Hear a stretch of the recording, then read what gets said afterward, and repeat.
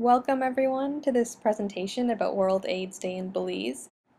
This is all about discussing HIV/AIDS as it relates to the country of Belize, and in particular discussing the different ways Belize has celebrated World AIDS Day in the past and what's planned for this year on December 1st.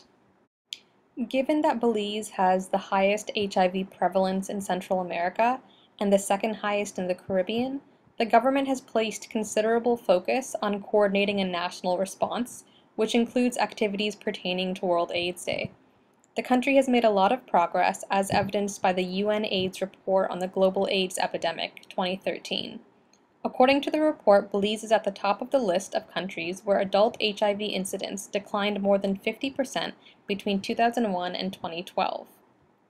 The majority of World AIDS Day events in Belize are organized by the Ministry of Health and the National AIDS Commission of Belize.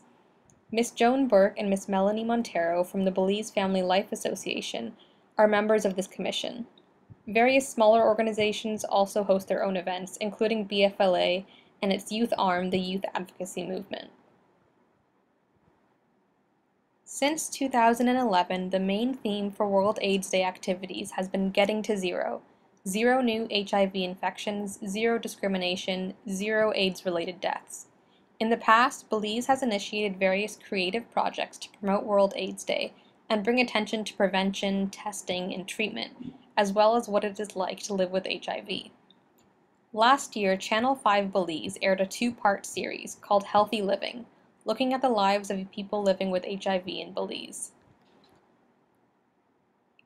In 2010, Belize held a World AIDS Day music video contest, which invited Belizeans between the ages of 15 and 24 to submit promos for music videos that they would make to speak to youth about HIV and AIDS. This is a promo for that contest. Yo, Belize, this is Denzel of Mixed Bag, and we need your help creating a music video for a hot new track about to drop on World AIDS Day.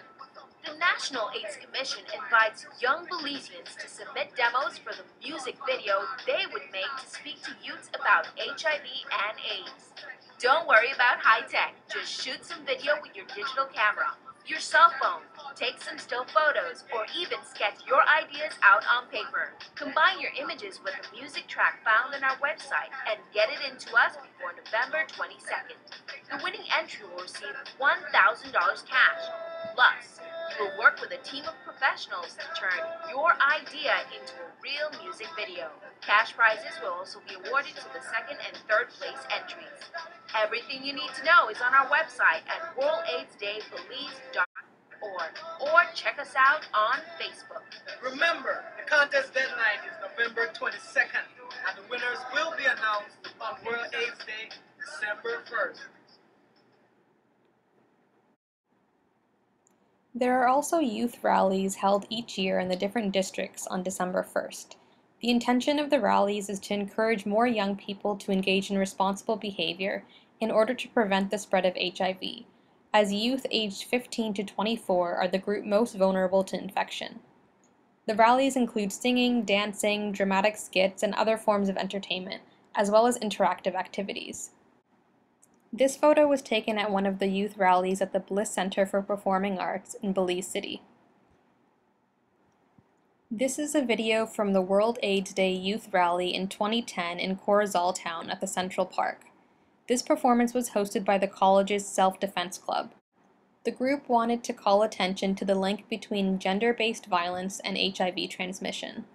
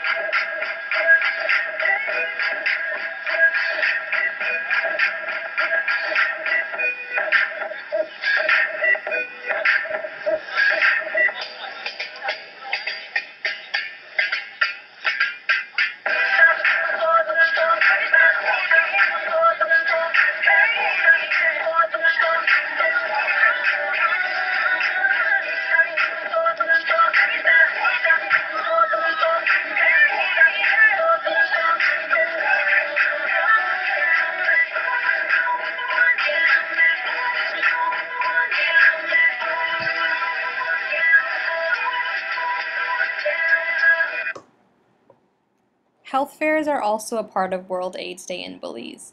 Sexual and reproductive health organizations like BFLA will host such fairs throughout the year, but leading up to World AIDS Day they focus exclusively on HIV and AIDS.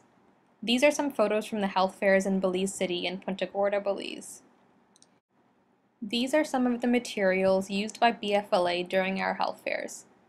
This one is typically used at schools or with young people. Participants match a series of actions with the appropriate level of risk they hold for contracting HIV. Actions like sharing a cup are no risk, while oral sex without protection is low to middle risk, and sharing tattoo needles is high risk. This HIV/AIDS spin the wheel game awards participants with prizes if they answer correctly. These are some of the HIV-related brochures that BFLA displays and distributes at health fairs. This year, Belize will be hosting similar activities and events to the ones hosted in previous years. December 1st is also the National Day for HIV testing in Belize. So Belizeans are encouraged to get tested and many free services are available.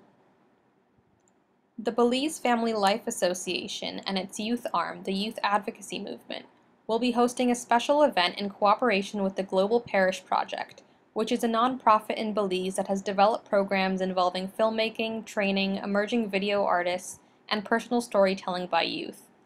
And Youth Voices, the program launched by Global Parish in 2010, which is a community arts platform that seeks to contribute to youth empowerment and identity building.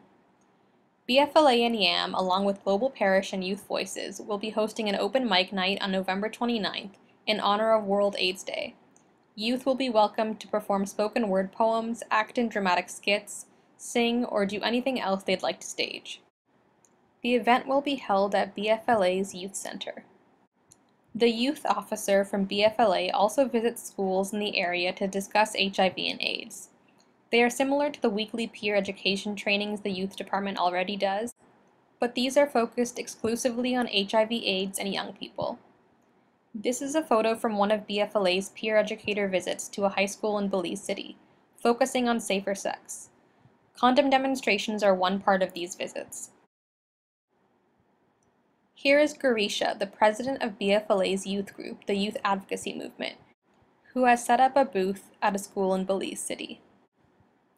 This photo was taken when St. John's College students visited BFLA for a series of sessions about sexual and reproductive health. This particular activity was about the spread of HIV. It's called the Fluid Exchange Game. It teaches students the ways that sexually transmitted infections and HIV are spread, as well as the risk of infection. Big Chats is BFLA and YAM's weekly television and radio show that focuses on sexual and reproductive health and other issues relating to young people. It airs on Saturdays in Belize and is hosted by members of the Youth Advocacy Movement. Topics vary from week to week, and there is a special guest each week as well. Previous topics include teen pregnancy, HIV, healthy relationships, and violence in Belize as it relates to youth. You can find the previous seasons of Big Chats on BFLA's YouTube page. Here's a promo that explains a bit about the show. Big Chats, great vision, greater action. My youths for youths building our nation. The show that is not afraid to tackle the issues that you care about. The show that is inspired and created by youth for youth. The show that gives you what you've been asking for.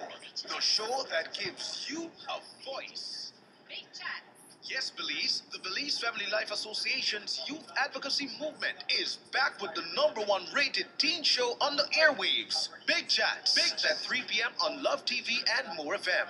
Now, with more surprises, more segments, more giveaways, and more burning issues. Tune in and log on to Big Chats. Coming to you live, bringing you facts. Youths on the movement, call it Big Chats.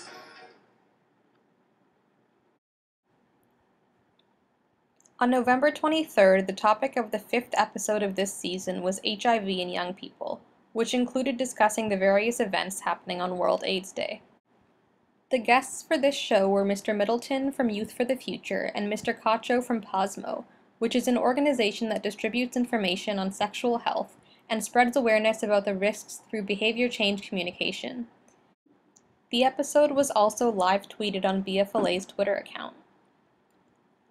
Overall, education and awareness are the central facets of World AIDS Day in Belize, and in particular as it relates to young people.